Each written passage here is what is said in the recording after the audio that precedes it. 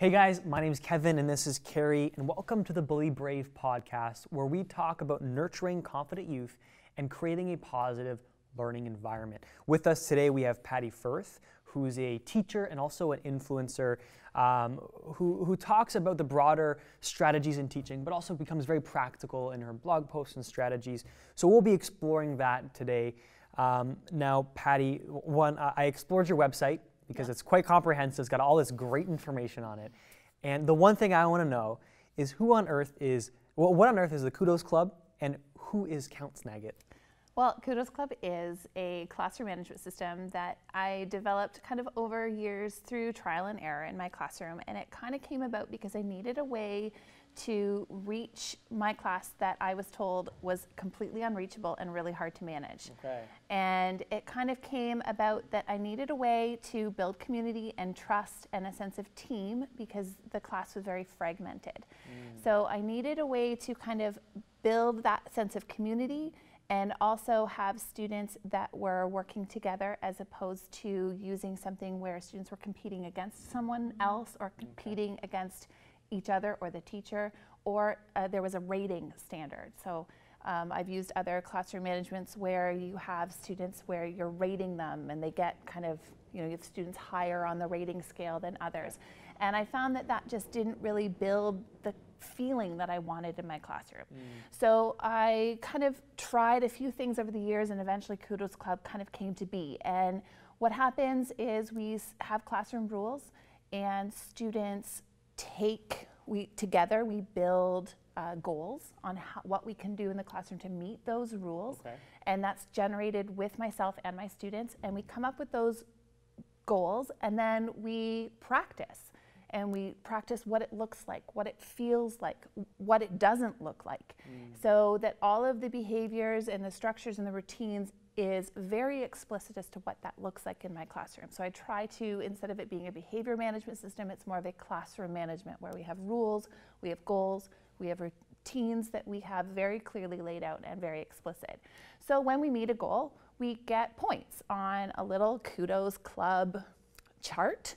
And then when we fill up that little point scale, they unlock a prize. And those are prizes that don't cost me anything. They're things like wearing no shoes in the classroom for the day, or they are chewing bubble gum that they bring from home, or bringing a stuffy, or having a pajama day. So they all choose what those rewards are, but they don't know what's behind the lock. So when they fill it up, it's kind of a surprise as to what the prize is going to be. But because I didn't want students to, in order to get those points, to be competing against myself or to be competing against one another or rating each other, some kids get the prize, some kids don't get the prize, I needed someone that we could kind of rally together and be against, and kind of the gamification of kind of the classroom management. So it came to be Count Snagit, which is actually an anagram for count against. So I just mixed up the letters, and it's count against. So most of the students never pick that up, but it's kind of my little secret that that's what it is. And I found like a picture of a typical cartoonish evil villain, and he kind of just sits on the board, and it's kind of the opposite, I would say, of like Elf on a Shelf, where like he's catching you being good. Like he is the evil villain in my classroom. So I said it that, he steals my coffee in the morning because I'm constantly forgetting where I put my coffee in the classroom, or I can't find something, so I'm just like, oh, that Count Snagit moved that thing again. And so we really make him like this character in our room, and he steals the points. So if my class is having a hard time, or kind of we've fallen off the rails and we're not really meeting a goal, he will steal a point from my class. After a couple of points, if you keep stealing multiple points, so say if the goal in our room is to line up and walk through the hallway quietly, because that's a really important routine that you establish at the beginning of the year. If my class is having a really difficult time, well then Count Snagit will steal a point because they weren't able to meet that goal that particular day. If you start stealing 1 or 2 points, okay, well that doesn't mean that we need a consequence, that means we need practice time.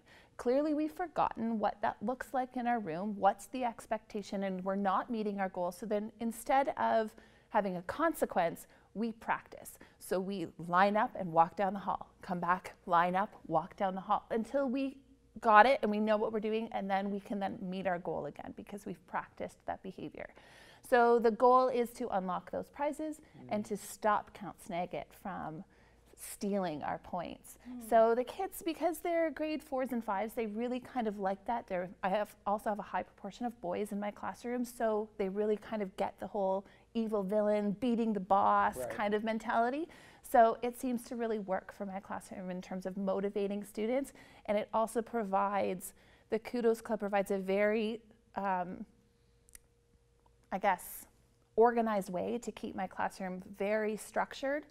The routines are in place, we know what it's supposed to look like, and we all work together. So my class is a team, and we work together, and we are successful together.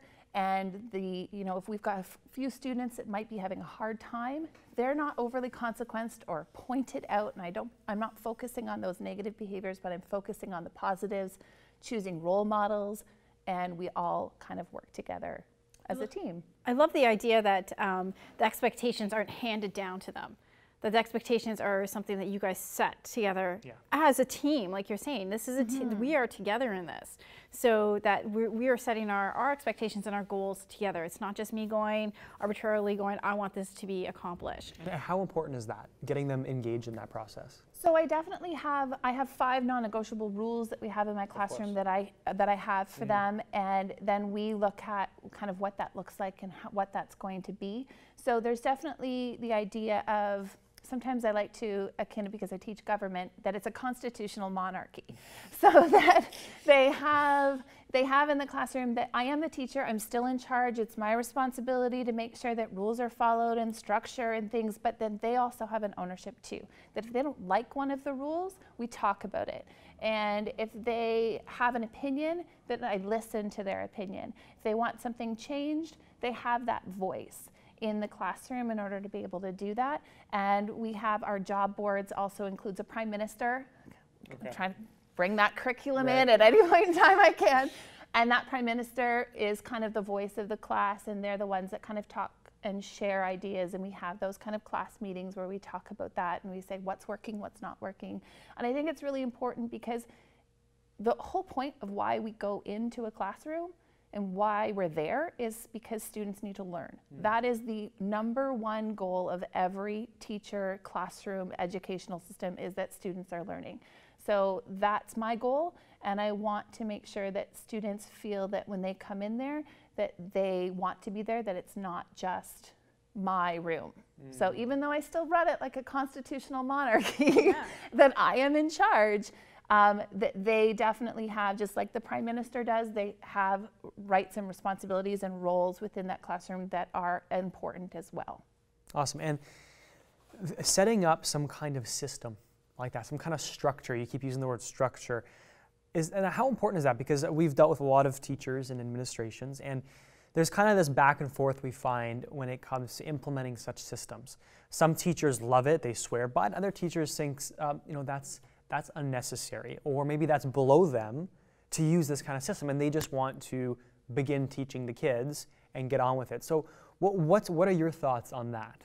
I think there's definitely a difference between behavior management and classroom management. Okay. And I think that seems to be the key. So I like to think of what I'm doing as more of a classroom management system, because it's about establishing group rules and norms within the room.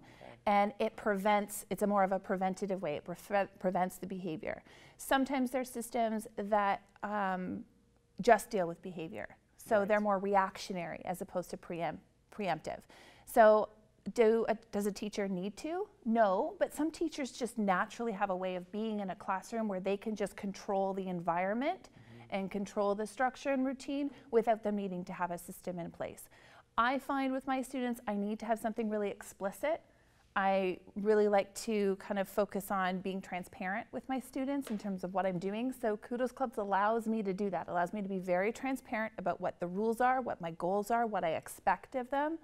And it means that throughout the day, when there's other chaotic things that are happening because it's a split and everyone's doing something different, we fall back and we rely on that structure and routine, and we know what's expected of us. So I'm not dealing kind of at the back end, dealing with a lot of behavioral management issues at the back end.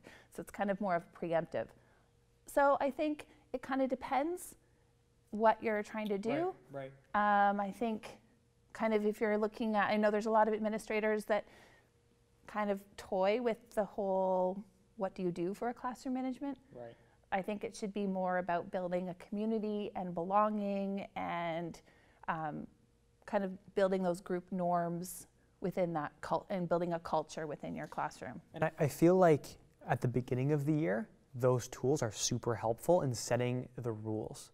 Because at the beginning of the year, there can be a disconnect. The kids come in, they have their own expectations. So you're spending the first month setting healthy boundaries, saying, this is what's expected for me when you're in my classroom. So these classroom management tools, whether it's the Kudo system or anything else, they provide this gateway to setting those expectations for the kids. Yeah, definitely. I think that I read a quote, I can't even remember where it was, but if the students aren't doing what you expect, it's probably because they don't know what you expect. So really being clear with students about what I want it to look like, what I want it to sound like. We practice, we do it a little bit. So if you're doing, you want them to build independent work skills, then I often will hear teachers say, oh, my students aren't independent, they don't work independently. Well, I think most students can work independently. If any parent of a student can sit there and watch their kids kind of zone out on a video game for hours or reading a book or focusing on building a Lego set, they can focus and work independently without you. But it's how do you structure that in your classroom? So it's give them 5 minutes. Do we do 5 minutes? Great. Next time it's 6 minutes. What does it look like? What does it sound like? Make an anchor chart. So it's in writing. We know what it looks like. We can read the rules. We practice what it looks like. They're so clear on what your expectations are that there's no guesswork. There's no trying to figure out, oh, will she want me to work like my grade 1 teacher did? Does she want me to work like my grade 2 teacher? Because every teacher is so different. And I think for us as teachers, it's okay that we're different. It's great that we're different. It teaches such great skills for students that we all manage our classroom differently, but we can't just expect that when students come into our room, they know right away. Yeah, right. They're not going to, because you're going to have, I might want my pencils sharpened only during nutrition break. The teacher last year may have said you can sharpen your pencils whenever. It comes down to that very simple, what do I do? Yeah. How do I sharpen a pencil? Mm-hmm. There's so many little things, and you're talking about 30 kids in a class. You can't really function if all 30 kids think that they can sharpen their pencil whenever. You need to have a system in place. Yeah. So you put those systems in place, and then it prevents problems later on, I think. And I would think that if you set those clear expectations like you're doing, is that a student will, or students will strive to meet those expectations because they know exactly the goal. They know exactly. We have to set them. You do have to set them, but they want to strive for that. They do. Setting a culture of high expectations in your classroom is really important. It doesn't really matter in terms of their cognitive profile or what's happening. You have your awareness of what all of your students are dealing with, but I think setting that expectation in your classroom that this is what I want and you can do it and I know you can do it means that they will rise to the occasion. Is there ever, that we set too high expectations for our students that they're not going to meet? Oh, definitely. There's times, especially when you're just getting to know them.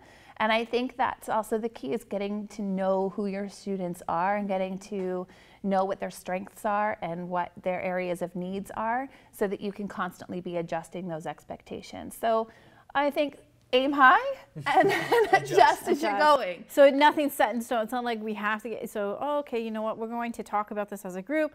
We're going to have to scale this back a little bit. Yeah, and I think that's the whole point of being transparent, right? Is you say, okay, this is what I want. Like we've had times where I've said in writing, okay, I want one draft piece of work for you by Friday. And some kids are like, awesome, I can have a draft by Wednesday, we're good to go. And some kids are like, well, maybe not for 2 weeks. Right. So I think it's, you start it up with, I want something every week, and then you look at your students and you kind of say, okay, I can get this. I had one student that was writing beautiful pieces of work, but they were so detailed. There was no way she could give me that level of detail due by Friday. So she needed more time because of the level of detail she was putting in, whereas others needed, by Wednesday they needed to write me 2 because they were writing simple pieces. And so it's getting to know, you kind of set that expectation and adjust. And you just adjust based on the conversations you have with your students and say, what is it that they're wanting to do? what is it that they can do, and listening to them saying, I can't do this in time. Okay, well, when can we have that done? What are you working on? What are you struggling with? And really listening and learning about your students as individuals, I think. And that's what I hear. I hear that there's a class expectation, but then we also have to know our individual kids. Absolutely. Because the class expectation may be too much for this child at this point, at this point in time. Or, you know what, this child can go a little bit more with this expectation. So really knowing and using their strengths to get them to be the best that they can be within that structure. I think this next question very much speaks to that. This balance between a sense of community and a sense of individualism. I feel like that's something, hearing you talk from the beginning, the first time you're setting your expectations with your classroom management or just your teaching style in general, you're setting a sense of community, a sense of teamwork, a sense that it's us together, not you against you against you against you. So how important is that sense of community? But then how important is it also to give them their custom learning plans or custom objectives? By having students focus on their strengths, it builds a better community. Okay.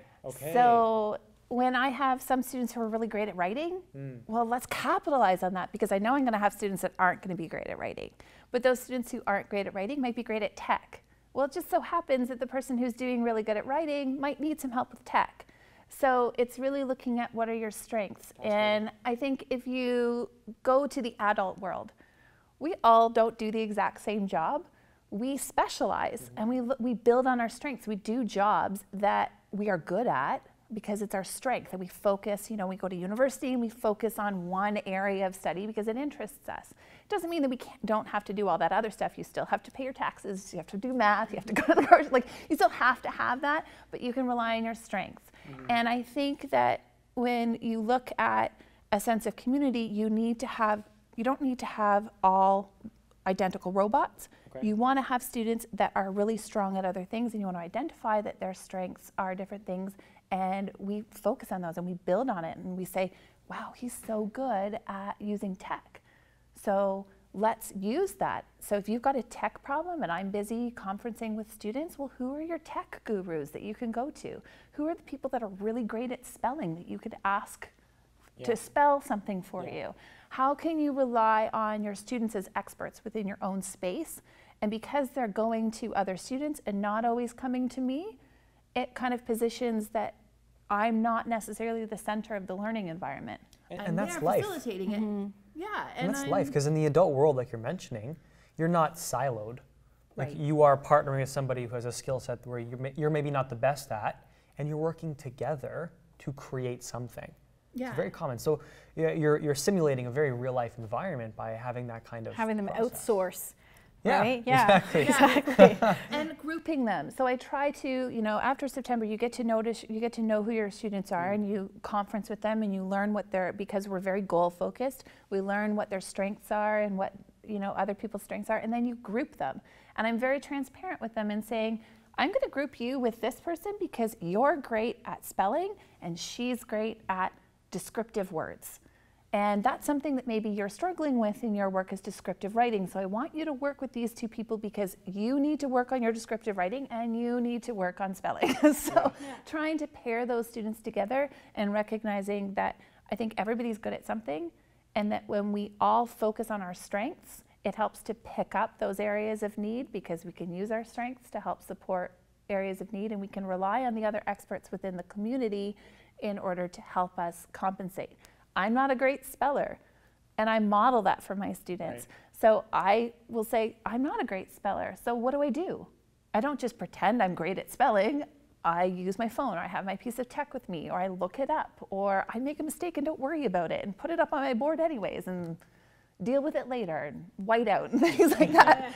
So there's things that we're good at and there's things that we're not good at, and it's okay to be really honest about, this is what I'm struggling with, how do you help me? So one of the big things I struggle with is with many teachers, is getting my attendance into the office administrator before 9:15. And I struggle with it because I get busy, the kids come in, totally forget to do it. So I'm really honest about it. So I find that one kid in my class that has the biggest potential to annoy me.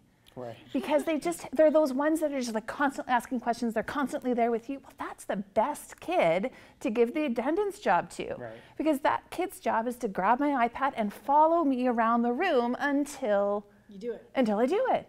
And that could be a behavior for them, that could be something that they would feel ashamed about. Right.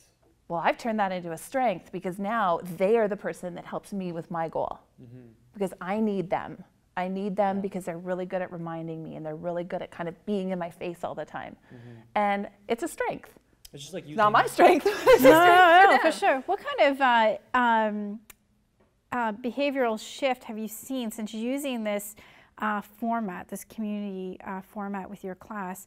Because I'm assuming that you haven't always used this program. So what have you seen a shift in behavior and connection with the students with using this type of strategy, this tool, this community? My first year teaching was a disaster. I think as is everybody's. I think so. I think you got to go in and recognize that. It was an absolute disaster. I thought for sure, let's use, I had this system with red, green, and yellow cards, and every kid had one, and there's a behavior, you flip the card, and by about February, it completely fell apart, and I had all of the attention was on the students that were kind of they were the counterculture within the classroom, and it was building that was getting prominence, because that's who was getting the most attention of my time. And I really needed to kind of switch that focus. And I moved from that first year, I moved into more of a consultant role through the ESL department within our school board. And through there I got the benefit of going into all of these different classrooms and seeing how so many different teachers ran their programs. So when it was time for me to go back into the classroom, I knew that I needed to kind of pick and choose all the best pieces that I had seen in all of these other amazing teachers' rooms. And that was the one kind of thing, is when kids felt that they belonged, when they felt that their teacher cared about them, when there was trust, there wasn't the behavior. And it always struck me as different, that because I would see certain students in different teachers' classrooms, that they would be different with different teachers. And I always wondered, well, why? What is that linchpin that is making that student behave here and not here? Or one year they're having a great year, and then the next year. And sometimes it's just a matter that they just don't connect with their teacher. That happens. I've definitely had students where it just wasn't a good fit. But for me, that was kind of, I didn't want to repeat my first year. And it's constantly trying to not repeat my first year. And I had a great EA come into my room halfway through the year, my first year, and he kind of helped refocus and taught me the importance of why routine matters. Right. And the fact that routine, that I didn't have a lot of established routines, was part of the failing, and focusing on the negative as opposed to the positive in the classroom. So when I went back to the classroom, I knew that I needed to kind of do something, and we tried a little bit, and every year I kind of changed it until now I think I'm pretty happy. Well, I think that's incredible to speak to about how, you recognize that something wasn't working, and instead of trying to force the same thing, and that from your first year, you realize that I have to. There's got to be a shift here. I got to change this. How hard, from an educator standpoint, is it to have that self-reflection and go, there's something that I'm doing is not working. How can I fix this? Oh, there was a lot of tears. If you asked my husband, there was a lot of tears that first year. There was, you feel like you're a complete failure. And it's the idea that everything that you thought you knew about how you would manage your class, because you think going into teaching, it's all about the curriculum and you just want to be able to teach. And without the management, there is no teaching. You can't teach. And so there wasn't a lot of teaching going on that first year. And I didn't really know what I was doing. I was kind of thrown into the last minute into the classroom. And, well, you kind of have to. You either have to grow or you've got to get out. And so if you had to go back and redo your first year, or advise your younger self and any other teachers out there who are starting off, there isn't as much support as you'd think for a first year teacher. There's little to none. And you're very much left on your own to really scramble and learn and ask people and sit down with established teachers. So how would you advise your younger self or any other young teacher out there? First thing is, don't expect to be great. Okay. The first year, kind of, as much as I want higher, aim high. Yeah, you want to aim high, but it's probably not going to be great the first year, and that it's okay if not everything works out. And I think to take some time and really plan. So if you do have the luxury of getting a position and knowing ahead of time that you have it, really take that time to plan what it's going to look like. Write out your routines. What do you want it to look like? Look at the structure. Look more at managing the class, because the curriculum will follow. You'll get to it. There's a lot of supports out there for curriculum. You can buy curriculum materials and you'll be okay that way. But really focus on managing that classroom and building what that's going to look like, and figuring out too what's going to work for you. So something that might work for me, you can't just kind of take it out of the box and plug it into somebody else's classroom. You've kind of got to make it your own and get to know who you are as a teacher, because if it's not natural to kind of how you would naturally do something, then it doesn't really feel authentic. And I think that's hard for a first year teacher, because they've not done that. Yeah. And I think too, the idea that getting that time to supply teach, where you're going into other classrooms, you're seeing how other classrooms are structured and organized.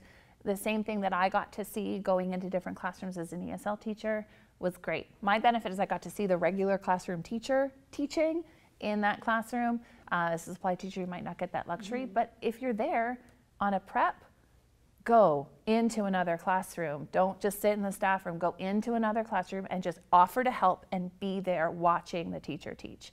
And take that time, immerse yourself, and be a real student of what it is to be in a classroom, and just hope and pray that you can get through the first year, I think. This is awesome. And the one thing we've noticed when talking to educators, especially admin, who have their finger on the pulse of where education's heading, it's much less about memorization and understanding and knowing, the planets per se as an example, but about, critical thinking, about being a global citizen, about social justice, about understanding the context of situations, because the jobs nowadays are not plug and play. It's not a decision tree job. It involves creativity, problem solving. So how are you seeing that effect, and how do you adjust your curriculum and your style? So I definitely use student-centered inquiry as much as possible. It's kind of transformed my teaching in my classroom, looking at being the students are kind of the focus, and it's what are they going to be pursuing. So really giving them voice and choice in my room in terms of what we're learning about, looking at those big ideas of the curriculum and looking at where I see those sparks. So setting up situations where I have opportunities to see their interest and their spark, and where they get that kind of, oh, okay, I'm really interested in this. And then we kind of dig deeper into that topic. That every single year, it might not be exactly the same. I definitely I think there's a balance. You can't just go totally into everything's student-centered, because they still need that background knowledge. So I think you have to kind of have a nice play, but you can build that background knowledge while also being honest about what their interests are. So looking more at, setting up and building kind of a wonder wall and giving them provocation materials and having them ask questions, and then building on that and making learning goals and success criteria, and then talking about what it is they want to learn, and then kind of filling in those gaps as the teacher in mini lessons and through conferences, and then allowing them to explore further. So letting them kind of drive the learning and instruction. And for me, it's also meant that I'm not planning as much at home, because I'm doing it with my students real time, and they're working, and so I have time to assess because I'm conferencing with them and assessing right in the moment. So I'm not taking a ton of stuff home marking. I'm not spending my Christmas break kind of planning what the next culminating activity is going to be, because it's what they Very want. organic. Yeah. It is more organic. There's still time for me to kind of, there's certain lessons and experiments that we've got to teach. There's definitely a time for, rote learning. Multiplication tables just sometimes need to be memorized. Yeah. You need to know your basic facts, and there's time for that. But you also need to look at where students are interested, and they have to feel ownership and responsibility in what they're learning, so they can be more engaged. And it's not always fun. Engaged and fun aren't necessarily synonymous, but that they want to do what they're doing, and they see a purpose and a reason for everything that they're doing.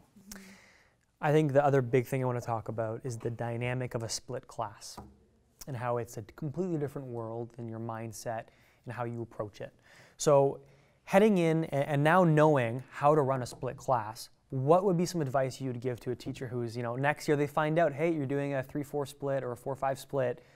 What are the things they should gear up for? Don't freak out. Okay, that's a good one. I think that's the first thing. You're given a split, and your first thought is, oh my God, I've got two What am I going to do? What am I going to do? I've got two curriculum I've got to cover.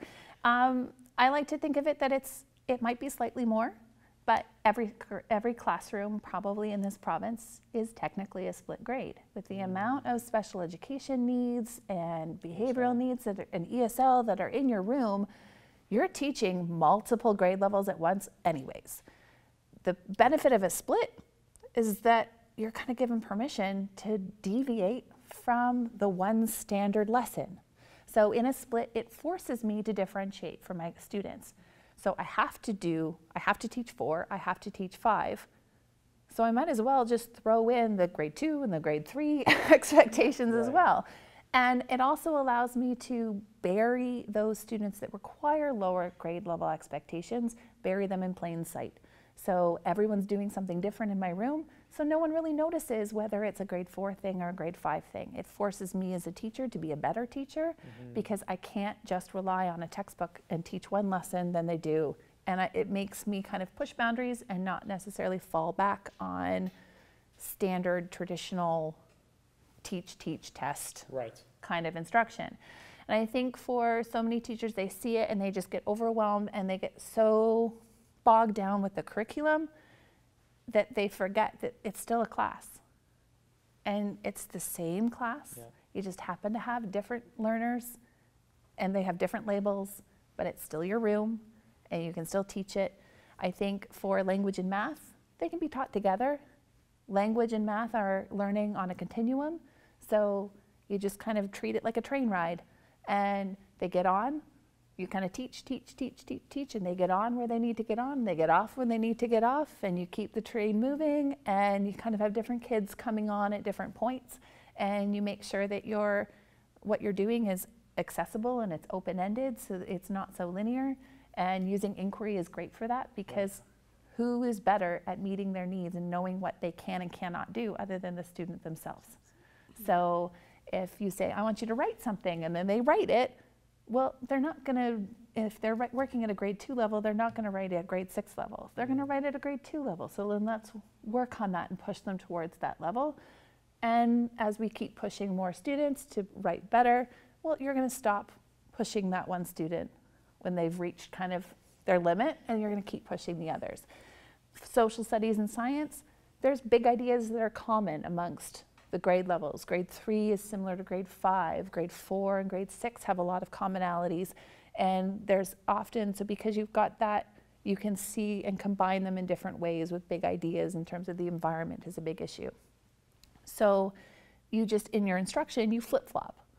I find flip-flopping my instruction, so I do 20 minutes with one class, and then they do an independent activity, then I teach the other grade, and they work with me, and then they do an independent activity. That works for me because we can just kind of constantly go back and forth. There's not a ton of prep. I've done centers before, and doing centers, kind of there's so much prep that's involved because you're prepping 5 centers for the grade 5s and 5 centers for the grade 4s, and you've got all of the stuff, and there's a ton of prep and work for me, and I simply don't have time. I've got 3 kids at home. I don't have time to be like planning 10 different centers at home. So you just kind of do what you need to do and just treat it's a class. And you just treat it like a class, and you'll get through it, and slow down and speed up as you need to, and try not to compare yourself to a straight grade classroom, because you're not going to be able to do everything that they're going to be able to do. And you kind of have to go at your own pace based on the needs of your student. But I think first, don't freak out. Not a big deal. Not a big deal. And when you do have to provide a lesson to your one grade and then turn and metaphorically turn your back on one grade to address the other, are there any tips and tricks when you have to separate the curriculum in still managing the other grade as you're addressing the other one? And that's why I think routine is so important. Okay. So I really rely on that routine, and I also rely on the idea that my students need to achieve, and that there will be students that just sit in the corner and might not do anything. But there's natural consequences to that. When you sit and do nothing, when it comes due date time and you have nothing to show, well, your mark will reflect that. And then you have to go home with your tail between your legs and show your parents that you didn't do anything. And then, well, that's a learning experience. And that sense of, oh, well, this doesn't feel good. And, not necessarily softening the blow, but giving that sense of reality that when you don't do the work, you don't get the reward of having that mark or that success. But then, how do we do better next time? That has to be the next key. You don't just want to let them fail and leave them there. But it's, okay, so you didn't do it. What are you going to do differently next? How are you going to do different? Too. Yeah, so teaching them independence and getting them to move forward and getting them to kind of push those boundaries, I think, is really important. And, creating things for your students that you know that they can do independently. So research, having, they can all use tech in my room. I rely on that heavily. So some of their independent tasks are they're working on doing a research section. They're working with a partner, often a partner that has a mismatched strength, so that they can help one another. So if I have a student that struggles with reading, chances are there's going to be a student who doesn't struggle with reading. But I find that they can kind of work together, and they know what independent work looks like because we've practiced it so much. So they know what it looks like, and then they can get things done. And it's just kind of back and forth. Okay. I love that you pair up the kids based on their strengths with each other. Because I know in a class, if you tend to say, okay, find yourself a partner, what do? They all go to their best buddy, right? And they tend to have their little groups. But by you saying, no, okay, you need to work with this person because they have a skill set that you don't necessarily have, and you have a skill set that they need as well. So they're, I don't want to say forced to communicate with each other, but something that maybe necessarily they wouldn't have partnered up because they're just not in the same friendship circle. Now you're having them work together and create that commonality and that bond. Can you speak a little bit about that and what that does to the culture of your class? So sometimes when you say to your students, okay, choose your partner, and they do, and they all choose their best friends, and it's great. I kind of let it happen at the beginning of the year. I'm like, choose your partner. Great. They all choose their best friends. Okay, get your work done. Oh, well, guess what? Nothing happens. And then nothing happens. And then they're like, oh, well, we didn't get anything done. Okay, why? Why is that? Oh, well, we were talking. Right. Interesting. Right. You were talking. Why were you talking? Well, because you're best friends. And of course you want to talk. So just because we're best friends doesn't make us great partners. And I'll use the example of sometimes, sometimes my husband and I love him, but I can't always do this work with him as my partner on, like, say if we're painting. Well, we can't paint the same wall at the same time because we both have our own ideas, ways of doing stuff. So we're really great, but we have to learn how to work with one another. So working with your best friend might not be the best thing because you're going to be having too much fun with them. So try to pick somebody who you do work with. Now, sometimes you really do work well with your best friend depending on the task because there's a lot of trust there, and maybe that task requires that trust. So it's really evaluating the effectiveness of your partnerships and letting that failure happen. So letting them pick that partner, letting them fail, and going, is that the best person who you should be working with? It doesn't mean you're not friends. Go be friends outside at recess, that's great. But are they the best partner? Because your number one job in this room is to learn. And if you're not learning, you're not succeeding. So if your partner spends more time chatting about stuff, then you're not accomplishing our most important task, which is learning. And we need to reevaluate that. So sometimes they need to take a break from that partner, and sometimes they really want to go back and work with that partner. So then they really have to start negotiating those roles and identifying how are they going to work with one another? How, maybe there are some times where it's just, we've said, no, you're North Pole, you're South Pole. You should never be anywhere near them because all you do is talk. And it never works. And I'm just honest in negotiating that, saying, no, you're North Pole, he's South Pole. Don't ever work together because the two of you are too chatty. Yeah. And that's okay. And being honest with them is, that's just not a good partner for you. Pick a different partner. And sometimes it's a matter of, I let them pick partners and I see that it's not happening and I go, nope, done, new. And they have to go pick a new partner because it's not working. And they quickly learn, we talk about how to pick a new partner, what you look for in a partner and what makes a partnership successful and why we should choose a partner who's going to make us be successful and what do we look for in a partner. And so really having those explicit conversations about how do we work together and why do we work together. And it's not just a popularity contest because that doesn't accomplish our goal, and our goal is to learn. So I absolutely love that you have those types of questions with the kids. What makes a good partner? You really have them thinking, outside the box. Not just, well, I just want to. Well, yeah, but what is our goal? What is our objective here? So how are you going to make your time here the most effective? And I think it's beautiful that you ask those questions.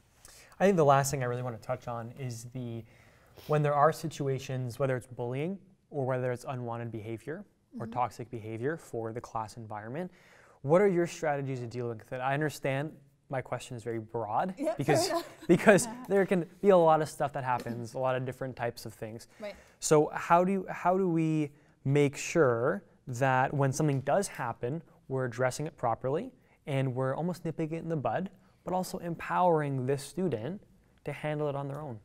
So I think there's two things. What I like to do is, because I function as a team, and so it's the team mentality, we also say if you're working kind of counterculture, then you need to be off the team for a little bit. Okay. So all of the things we do in our classroom and all of the fun or the engaging things, well, that's not necessarily a requirement. I mean, I can still make you learn through a textbook and through, you just kind of do your own thing. So we talk about if you need a pause from the team, if you need to you're on the bench kind of thing.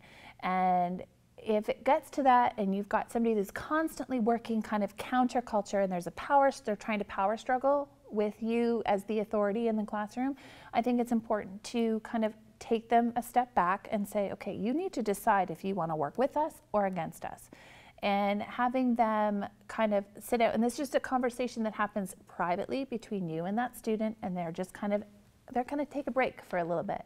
They're going to take a back seat, they take a break. And with the idea that at any point in time, they can come back and they can ask to be back and to join and they look at, well, you've got to come in, but you've got to follow the rules that are in this group if you're going to be part of this team.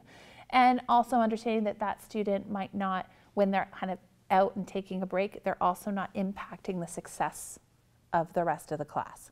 So, because you don't want that one student's behavior to constantly be kind of giving, like, counseling to get points or whatever. If it's that one student, they're kind of out, they're taking a break, they're on an individual program, they're earning their way back, they're working towards being part of the group again, and there's a lot of kind of supportive management there.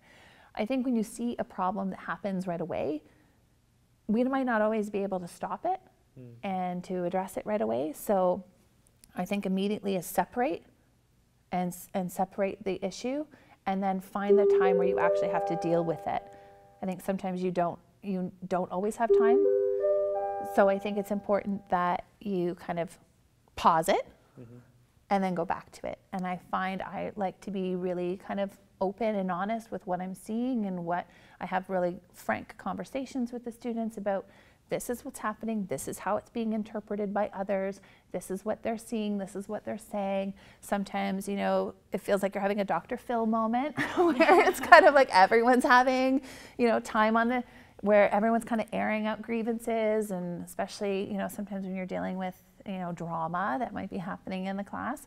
But really getting that time to hear everyone's voice and dealing with the issues, and then kind of understanding that they can come to you with concerns or problems, and you'll listen when you find the time to deal with it, and all of those things. And I think having having a structure kind of does prevent a lot of some of that, and also pinpointing the power structures that might be happening in your classroom so that you can anticipate where the problems might be, because you can often walk into a classroom and you can see those power structures milling about. You can see which students have power, which students don't, who's vying for attention, who's not, and really kind of understanding the power structure within a classroom and using it to your advantage as a teacher as opposed to kind of working against it also helps as well. Phenomenal. Well, do you have any more questions? Or? No, I think that's fantastic. Thank you. I think your answers were great. Some great practical piece of it, very practical, which is necessary. As is tradition on the podcast, you can provide the Be Brave tip of the podcast, something that you feel educators with your experience within schools should be considering more of, or should have their eyes open to, something maybe a philosophy of yours. I think the biggest one is something I mentioned earlier, where is if they don't know what you, if they're not doing what you expect, it's probably because they don't know what you expect. Right. So to really give them that time to practice and to really be very clear with what it is you want to happen, what it looks like, what it sounds like, what it feels like. So don't just assume that they know what you want, but make it very clear so there's no misinterpretation of what it is that you're expecting.